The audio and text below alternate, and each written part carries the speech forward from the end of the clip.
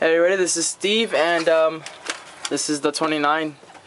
Finally finished, I guess. All I need is a pleco, and here's 6 rainbow fish, which I'm gonna get rid of 2 because I feel like it's kind of overpopulated.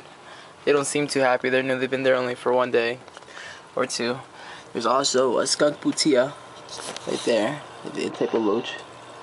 There's 2 of them. I'm not sure what the other one are. They like hiding. The plants are doing not too good. Not sure what's going on. I'm gonna try maybe buying a new light bulb or something. As you can see, maybe under the leaves, a lot of them are dark underneath. I'm not sure what's going on. I guess the plant tank is not for me. So maybe I'll just take it out and put fake plants or something.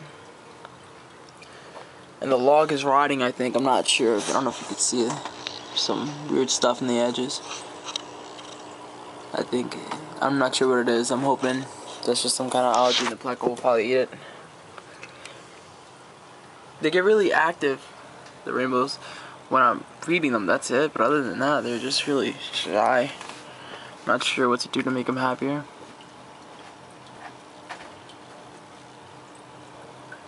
Well, I guess that's it. That's the 29 update. Alright, just subscribe, watch my other videos, and maybe I'll make an update on the 55. The fishes are growing, and I added some more slates, but other than that, everything's pretty much the same.